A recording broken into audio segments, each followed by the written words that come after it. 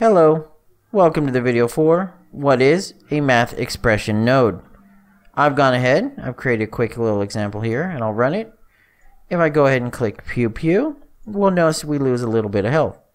Now this isn't a simple click the button and lose 5 health. We have a little formula here, and basically we're going to change this into a math expression node, which will allow us to compact this all down into one node.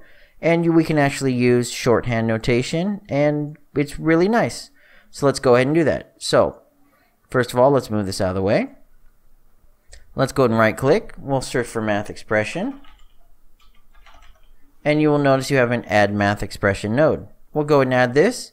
Now a math expression node, basically the top part, this name part, which is actually down here, the expression, we can edit the expression down here, or you can edit the expression up here. That is what it's expecting to do. So for example, if we wanted one value subtracted from another value, we could do something very simple, such as a minus b, and it's going to ask for an a b, and a return value. That's simple. So for example, for our example, what I'm doing is I'm taking the player's armor, dividing it by 10, I'm taking that value, subtracting it from the damage amount, so it reduces the amount of damage taken. Then I'm taking the result of that, subtracting it from the player health, and then putting it into our player health variable.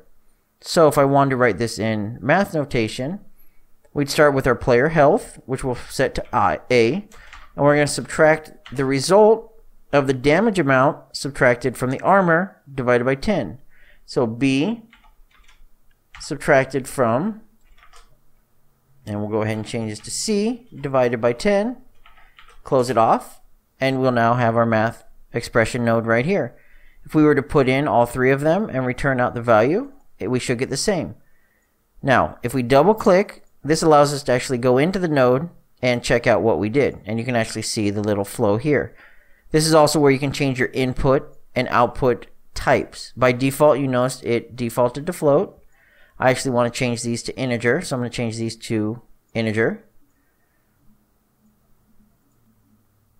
And you'll notice as I did that, it went ahead and changed and made the appropriate connections, converting floats to ints or ints to float. Now that all of my inputs are integer, my output is now an integer instead of a float. I'll go ahead and compile and save that. Now if you notice, if you close this, you're going to lose everything. You're going to close down your event graph. You want to go back by either clicking on event graph here, or the little arrow on the top left to go back to your node. Now you notice our node is basically set up waiting for 3 inputs. So let's take our player health, let's go ahead and take our damage amount, and let's go ahead and take our armor.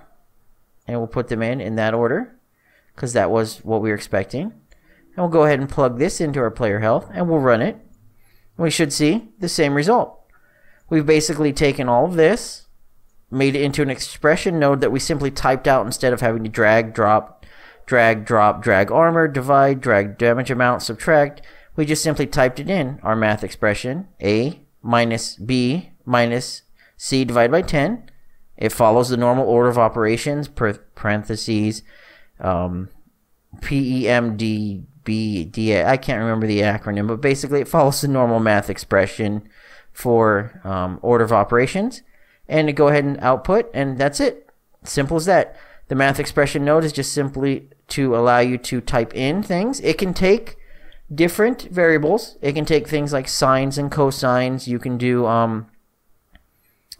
different variable types. You cannot do increments and decrements and other normal coding standards. I will go ahead and link below the actual page on Unity Epic's website.